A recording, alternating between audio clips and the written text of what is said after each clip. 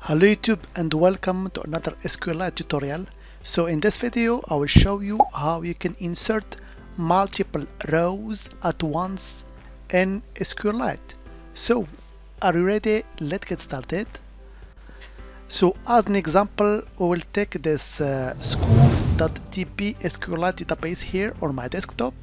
So let's connect to it. So I will use the command line SQLite tree, then the name of my database. Okay, so let's see the tables it contains. So as you can see here we have three tables: departments, students and tests. So let's focus, for example, on the students table. So let's see the content of this table here. So I will select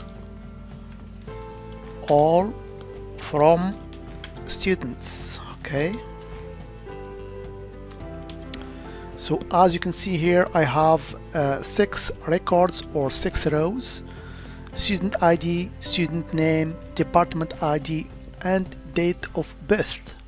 So for example, if you want to insert multiple rows into this table, you use the insert query. Okay, so let's for example add or insert 2 rows in my table. So the normal way, you can just type insert into the table name, which is students, and the keyword values, and you open a parenthesis and you insert the data. For example, let's add student ID 7 with the name, for example, Yannick. Okay, and as department ID I will use 3, for example, and the date of birth I can use whatever I want, for example 2000 and the 13th of January. Okay,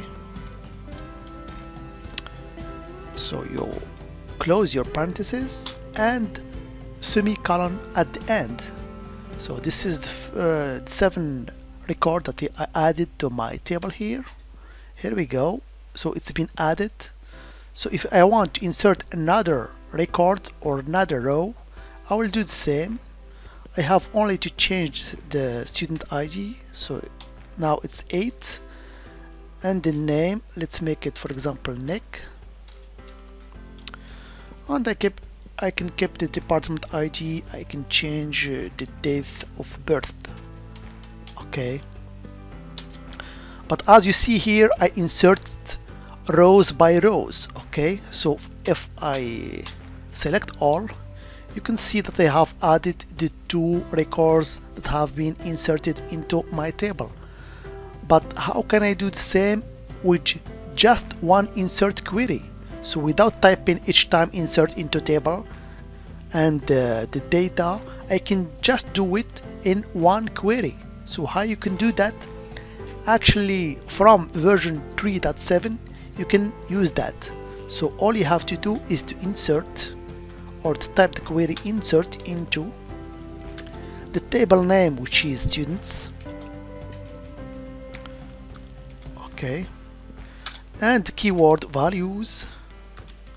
Okay, so here you can insert your data at once. So I will open the parentheses, student ID, here it's now 9, and the name I can make it whatever I want, for example Suzanne. For the department ID I can just use 4, for example, and the date of birth, let's just put an example, for example March 20. Okay, but this time you don't have to add the comma, you have to add the comma actually instead of semicolon. So I will add just a comma here, and I can add the next data or next record or rows. So here we are at student ID 10. Let's give it a name like Thomas, for example.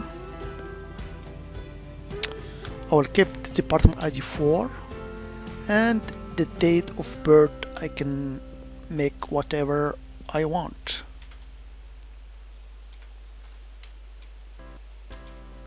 Okay, let's add just another last one. So just keep in mind that you have to separate the data or the rows by comma, not semicolon. So here I will add last one, 11. Let's name it sun or sunny, department 4, and the date of birth,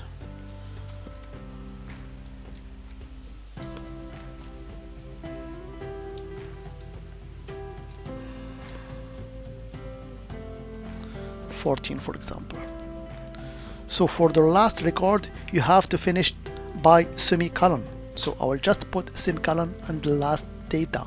So here you can see that I actually try to insert 3 rows at once by using a single insert query. So I will hit enter here, and the data now has been inserted into my table. So let's verify that these 3 records has been added. So I will execute, select all from students as always, and as you can see here, the 3 data or rows has been added to my table with a single insert query.